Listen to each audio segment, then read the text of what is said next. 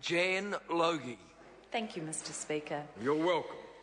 I rise to speak on this Employment Relations Amendment Bill, asking the question, who will benefit from this law? And also, how consistent is it with the government's agenda to increase productivity? It's my position and my belief that this bill will benefit a very few, and only in the short term. And it will make things much worse for many, many more.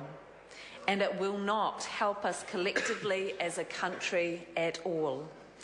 This bill undermines the influence of workers' unions, and that fundamentally undermines the ability of people to join together to help each other create a good workplace, to help each other have decent conditions and better lives.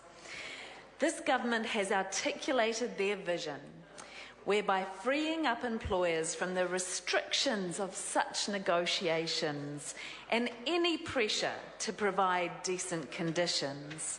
You know that by doing that, these employers' profits will grow enough so that they can employ more people. We're told this is going to be good for people in New Zealand because it will create more jobs. This bill is yet another example of the trickle-down theory in action. And at the heart of this is the same justification given for the existence of sweatshops. We're reminded again and again in this world by this government of the global financial crisis whenever we raise issues of equity. And it's almost as if they're suggesting we're greedy to want the poorest people in New Zealand to be able to live decent lives. This bill increases the power of employers and encourages rogue companies to come in and underbid good employers who offer decent wages and conditions. And you can be sure that that underbidding will come from the wages rather than the profits.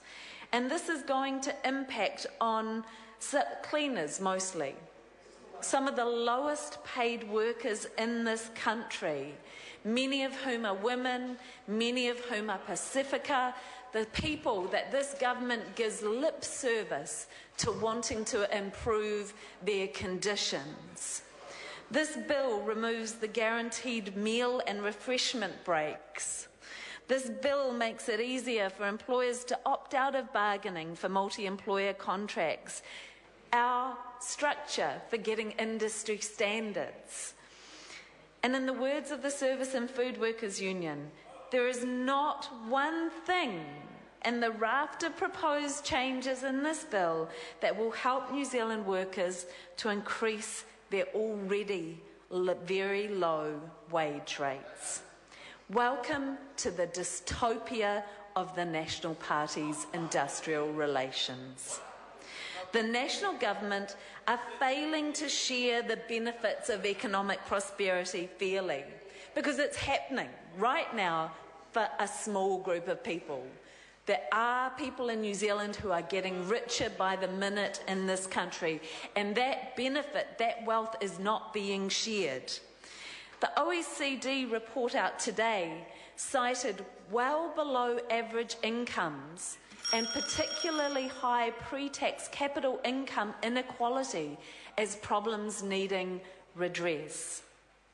They've highlighted the low levels of people management skills across the business sector as an underlying cause for low productivity. And this bill feeds poor management practice.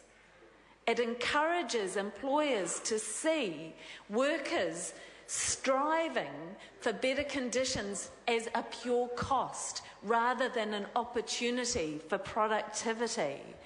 The Green Party has a much different vision for our future prosperity, and it's a vision based on investment in our people and adding value in terms of the value chain and us getting a greater share of that. This bill undermines that brighter future?